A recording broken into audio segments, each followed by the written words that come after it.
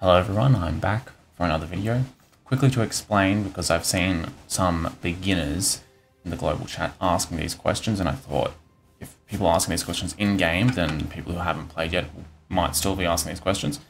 It's to do with fuel, and what is fuel, how do you get it, how do you process it, all these kinds of questions. Now, if you know how to craft, then you probably already know how to use fuel.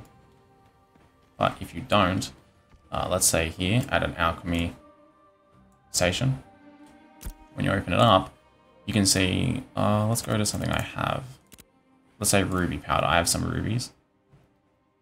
So if I want to craft this and I try and click start job, now I have the money, but it says insufficient fuel. And you can see under the requirements, it's got a required fuel of 1. So I already have 1 ruby. And I actually have currently some rare and epic ruby in my inventory. So if you want to use that to get, let's say, rare ruby powder, you click this drop down menu and then click rare, and from that it automatically selects your rare ruby in your inventory. Okay, let's go back to common. So to add the fuel, you click add fuel, and now this pops up. Now, fuel isn't something you process, you don't make it. There's no item called fuel, but all these resources in your materials bag will have some kind of, well, not all of them, but a lot of them will have some kind of inherent fuel value. And wood and logs are generally your best bet for when you're doing anything big. So, also if you scroll over them, you'll see oak wood has 10 fuel value. And the rarity doesn't matter at all for the fuel. Okay, and then ash has 8. So it's less than oak.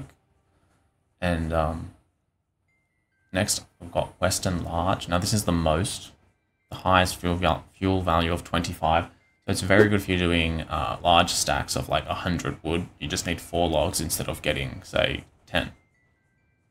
And then there's another basic log type, eastern hemlock. I don't have it here because I couldn't find it nearby, but it's either 3 or 6 fuel value. So that's how it goes. And then you can see in the selecting fuel thing here, it also has flax. So you can use herbs and whatnot, or plants, I guess. Now these plants generally just have a fuel value of 1.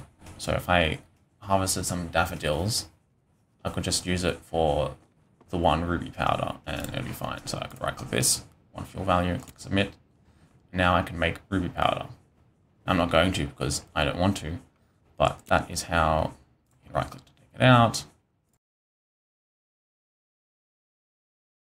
Click in. So let's say I have 25 fuel, even though I only need 1.